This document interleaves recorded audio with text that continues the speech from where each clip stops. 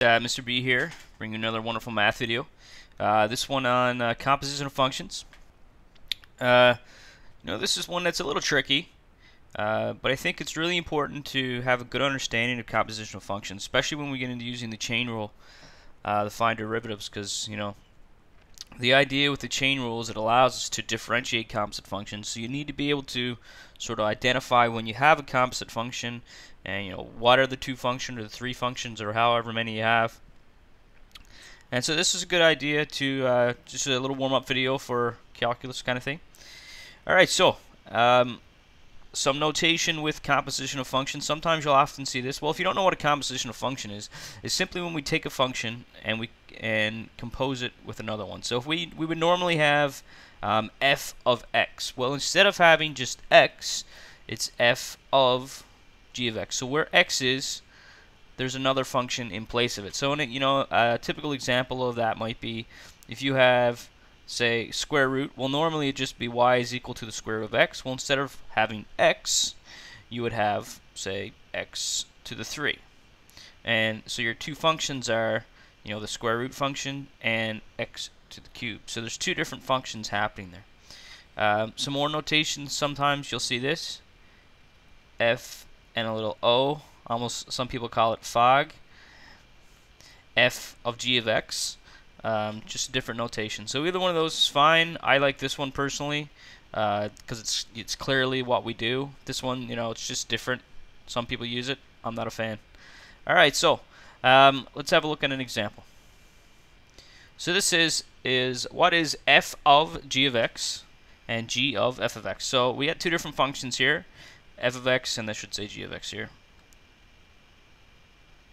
F of x is equal to 5x and g of x is equal to x squared. So start off fairly straightforward. So let's find f of gx first. So f of g of x.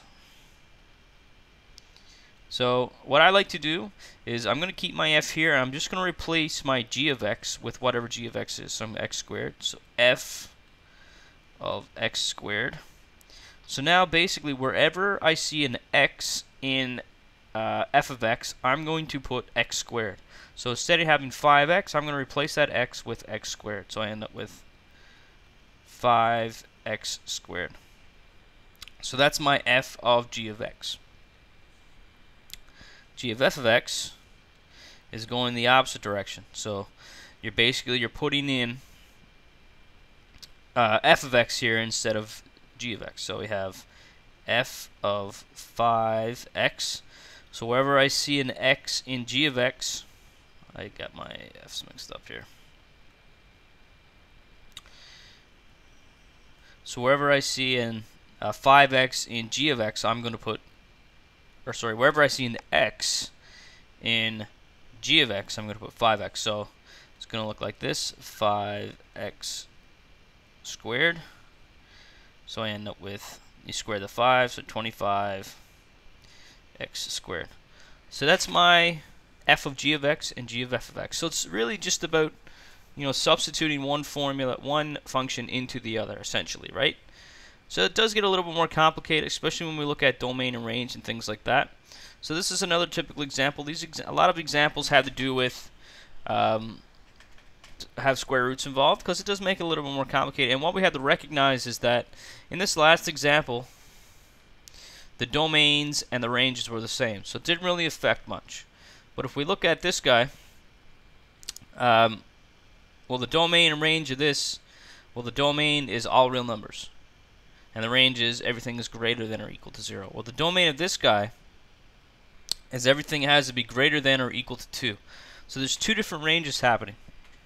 But let's find f of g of x. So f of g of x. So I replace my g of x with the function. So f of x minus square root of x minus 2. So then I'm going to put my square root of x minus 2 anywhere I see an x in f of x. So it's going to go here for x. So I'm going to have square root x minus 2 all squared is equal to x minus 2. So you end up with basically a linear function. Now, the only thing about this is that if you look at these two things, I mean, they're really different in one way, that if I put say a 1 in this function, I'm going to get a non-real answer. I'm not going to be able to do it because of the square root sign. But if I put it into this guy, it's going to exist. So what we have to recognize is that this is not just simply x minus 2. This has some restrictions on it. So we have to be aware of those restrictions. So when we're looking at the domain of composite functions, so the domain of composite functions,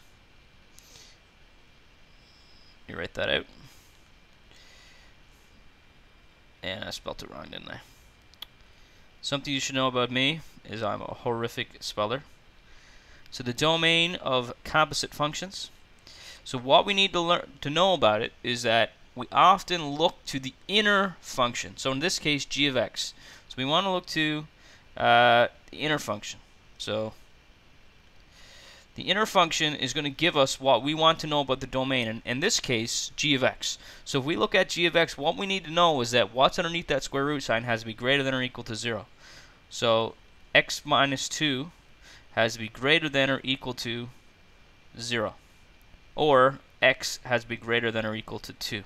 So when we graph this, we can't just simply graph x minus 2 because that's a line that's going to go through all real numbers. We have to be aware that there's a restriction that x has to be greater than or equal to 2.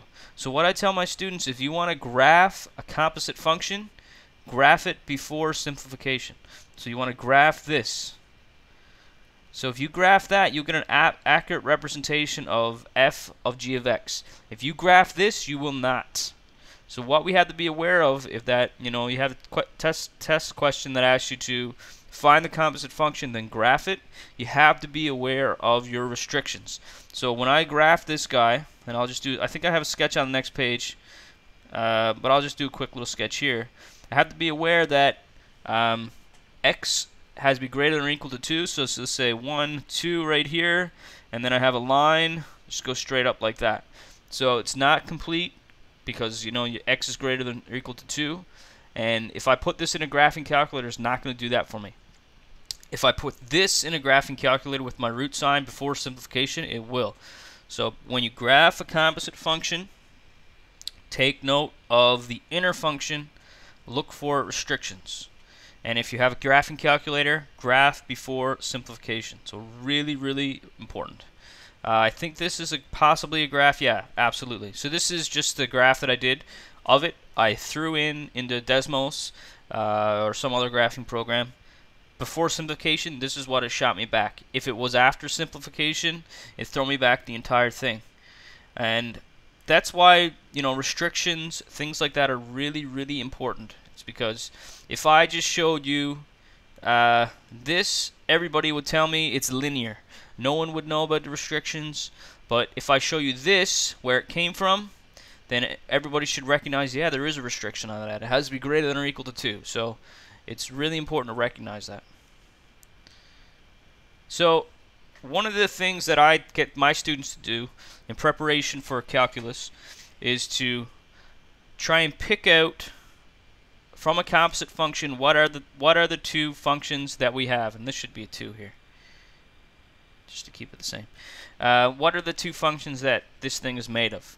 So what I've done here is I've created a couple of composite functions, fairly straightforward ones, and try to pick out what are they composed of. What's my two functions? So if I look here, I got an x minus 2 inside the brackets. So I'm going to call my first function f of x is equal to x minus 2. So then if that's x minus 2 inside the brackets, then, well, my second function can be this guy. So I have x squared plus x plus 5. So really what I had was g of f of x. F of x was subbed in for x to create h of x. And really similar thing here, underneath the square root sign I have my f of x, or my g of x, whatever you want to call it, x squared minus 2, and then my g of x is simply the square root of x. So I subbed in x squared minus 2 directly into this guy to create h of x. So that's really important because when we're doing the chain rule, we're gonna have to be able to differentiate those. So really important. I pulled this last question from a textbook, and the reason why I pulled it is because last year I gave this to my students and they found it, for whatever reason, they found it really difficult. So I thought it might have been, you know, just something I kind of overlooked. So I might be overlooked in your classes as well, but it's a really straightforward question, but it's a great multiple choice question. So I'm going to do the first couple here. I'm not going to do all four, but let's do A. So f of g of -4. So let's look at, before we think about this whole thing, let's look at g of -4. So all that says is when x is -4, what is the value of g of x or y? Right? So when x is -4, so let's look over here. X is -4 right here, and here's g of x right across the line. So I look at that point. Well, g of x is actually 0. So g of -4, so g at -4 is 0. So now essentially what I have to find, in order to find this, really what I need to know, well, that's 0. So what I'm actually finding is f of 0.